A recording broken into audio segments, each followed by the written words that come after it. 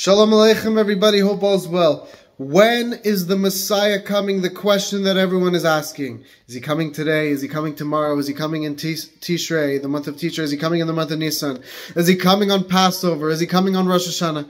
All these questions are very commonly asked and very popular and very healthy to ask, right? Because we all want Mashiach. It's the ultimate purpose. But the answer, my dear brothers and sisters, of course, is we don't know when he's coming. But we want him to come right now.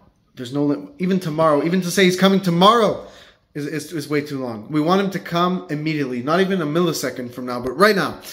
Because everything we're going through, whatever issue a person's going through, it's not enough just to hope for that issue to be solved. We want the ultimate solver of issues, which is the coming of Mashiach. Give you an example. Every person has a certain situation they're going through, and that's like a key. A certain key fixes that situation. But Mashiach coming is like a master key that is able to unlock every door. That is what we want. That solves all of our issues. And not only does it just solve our issues and make our pain go away, but just even more so, it brings the good. The Mashiach coming will cancel out pain and bring upon the pleasure.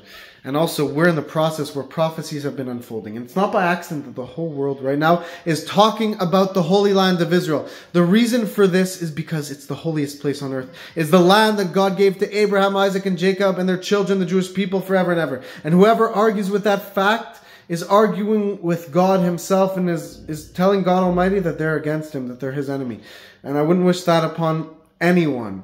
So if you talk negatively about the Jewish people, you should know that very speech is the source of all your issues, and it could be the source, if you don't repent and return to God, of all your future issues that could be devastating, God forbid. So I would not suggest to my worst enemy to curse the Jewish people, because cursing the Jewish people brings upon a direct curse. When a person curses the Jewish people, that brings upon them a direct curse from God Almighty. And who would want to be cursed by God Almighty? That's the scariest thing possible. I bet you guys are careful with what you put in your body, but you're careful not to ingest poison. You're careful with the food you eat. You're careful with what you breathe, with what you touch, with, all these type of things to get enough sleep and so on and so forth. But are you careful with your words?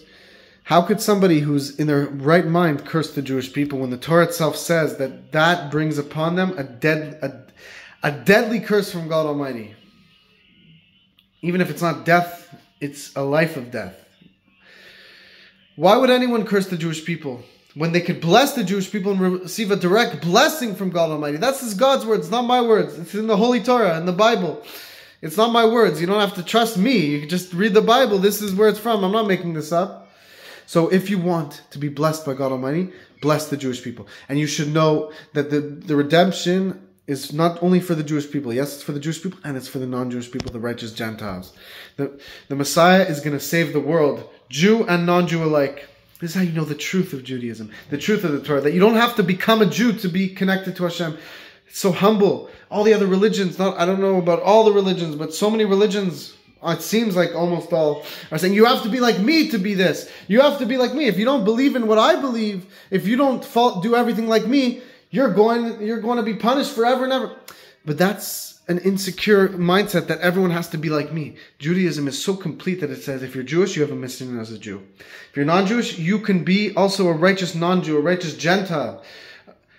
If you follow the 7 laws of Noah, the 7 laws of Noah for all of mankind. The Jewish people have 613 commandments to follow. The non-Jewish people have 7 commandments to follow. And they too will be a part of the redemption. That's how you see the fullness of Judaism, of the Torah. Because you can connect to God if you're Jewish and if you're not Jewish. So check us out for more information. The Messiah is coming. The Mashiach is about to arrive. We hope he comes today. And we know that the Mashiach coming will bring a revelation of God on earth, an end to suffering, and a revelation of the Master on earth. We'll experience our Creator. A total expansion of consciousness, a true bliss, a true pleasure. May it happen today. Please like, comment, share, subscribe, and help donate to us below. Any amount is infinitely appreciated. Thank you.